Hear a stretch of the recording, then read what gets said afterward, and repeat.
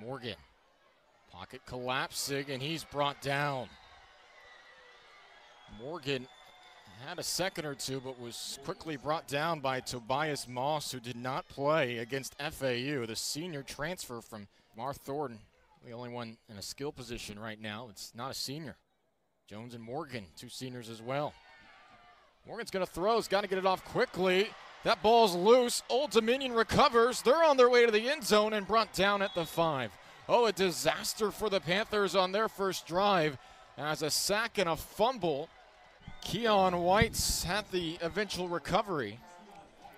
Yeah, I tell you, that defensive line is very active. I mean, they are just, oh man, they're all meeting. Smart comes in here at the 4-yard line.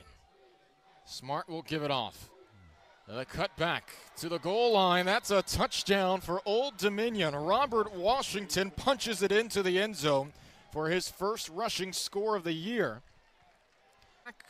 The forced fumble. And the first play of this drive, Robert Washington gets in the end zone. Old Dominion snapping this from Broward County. 3rd and 20, a little dump pass to Strong. Tries to follow his blocker, slipped the first tackle, and he gets awfully close to the first down marker. Not a bad effort on 3rd and 20. But if they get in any sort of rhythm, the way FIU's operating right now, they're going to be in trouble. 3rd down and 2 here. FIU stacks the box, one-on-one matchup on the outside, going up and bringing it down. Oh, what a play from Nigel Fitzgerald. The redshirt freshman, just his 4th catch of the season today. And that was a perfect pass, over the shoulder, back shoulder pass from Hayden Wolf. He has a big receiver, and he threw that ball perfectly for that receiver to be able to use his size. I mean, that's just a great pitch and catch right there. Well, if Old Dominion has any hope in this one, they need a quick touchdown drive now, led by their freshman quarterback.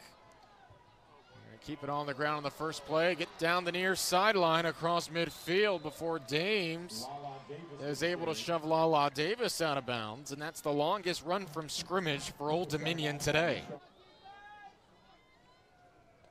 Fitzgerald's got a height advantage on Brown. They're going to go right back to that same matchup, and Fitzgerald hauls it in. They are targeting Ike Brown right now.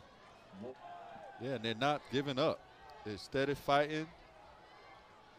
Again on the ground, Lala Davis, end zone. Old Dominion not going anywhere. Now hang on a second. The Monarchs have cut it to a one-possession game.